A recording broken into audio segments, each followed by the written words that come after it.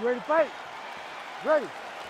Good. Right, early round action here, and it has been a remarkable rise to UFC prominence for Sean Strickland. He has always had the shiny record, but once he found this middleweight division, he took off like an absolute rocket. And even though there are stylistic challenges in this division, especially when it comes to strikers like this, Sean Strickland's undeterred. He believes that he knows how to outlast and break opponents, and he's going to try to not just break his opponent's face tonight, but break his will as well. Couple of shins here being tested early. Oh! Oh, big knee to the body. That'll soften him up. Oh, nice jab. Massive left hand. Good right hand. Places there, DC. He is officially rocked. A big, massive hook that really has put his opponent on skates. Oh, big hook. That'll sting. Lands that beautiful jab. Well, we've seen a lot of different elements to his striking game tonight, especially that hook. We'll see if he sets it up again here. He has punctuated a lot of his combinations with that hook shot tonight. Good defense blocking that punch. Oh, nice combination. All right, same bat time, same bat channel. You think he's going to look to set up that hook again here? I mean, you can see it, John. You can see him doing it. You can see him sneaking looks to see where that hand is going to be. He's sneaking looks because he's going to find an opportune time to drop that big hook over the top. All right, so look at that. A cut has been opened around that eye area. He's taking shots over and over again to that area, and now he's dealing with a cut. Pereira's cheek looks like it's cut here, starting to bleed a little bit now. All right, so Alex Pereira getting it done with his striking as usual, realizing success low with the kicks and certainly up top with the hands. John, whenever you accomplish all that he accomplished in kickboxing, you expect him to be a high-level striker. The biggest shot that he's landed all night, a massive uppercut land. Oh, he lands a massive kick here. Oh, nice kick. Big right hand lands. Oh, he hurt him again. Able to get back to his feet yet again. Oh, but not a good look for the judges here. Look how wobbly he is. All right, so the cut really starting to open up wider now, and you've got to credit this striker for continuing to attack that area. Just knowing the target, knowing what he's supposed to do.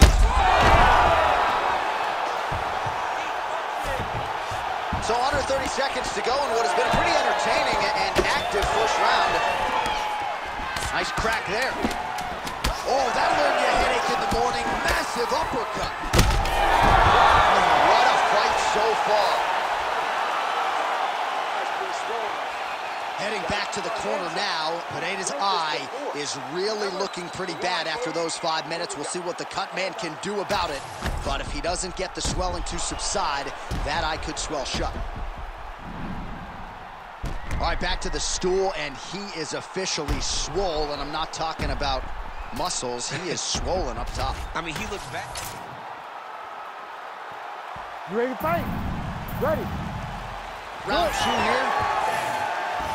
All right, so after one of the more entertaining rounds in recent UFC history, our next round is upon us. Man, those guys both took some serious damage in that previous round. They both took some damage, but they both gave it. They both gave it as well as they took it. Let's see who wilts and goes down first. All right, so he continues to land a high volume of strikes. He talked to us a lot about pace and pressure, and he has certainly kept up his end of the bargain. I mean, the cardio is fantastic tonight.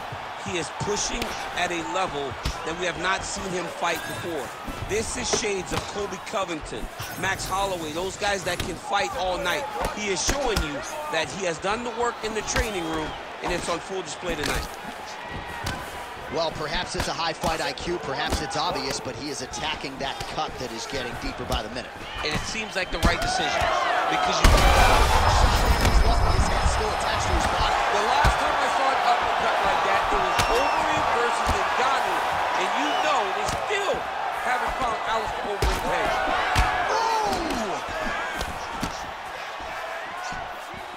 Oh, just misses with the kick.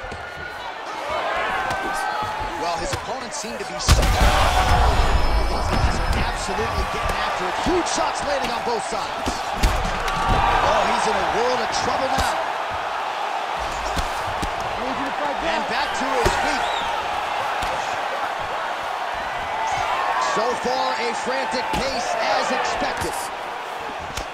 Well, no feeling out process tonight. Both fighters invoking damage on the other, DC. Yeah, we knew this would be very competitive. We knew that this was a tough fight. We knew that both guys would be very evenly matched in this fight. But we didn't expect to see this type of war between these two guys. Pereira's cut on his... He's in a lot of trouble now.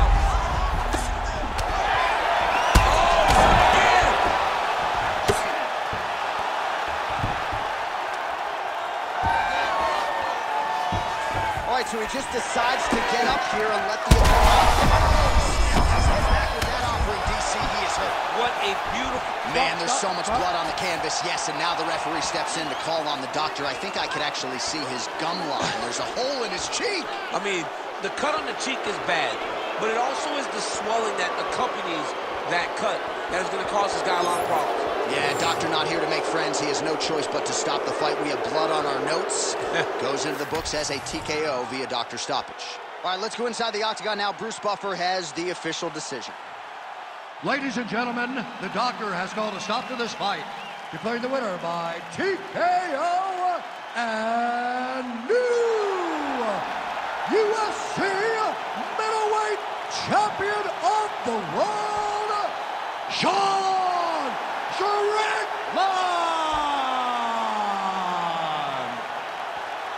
All right, so how about this result tonight as we congratulate the new UFC...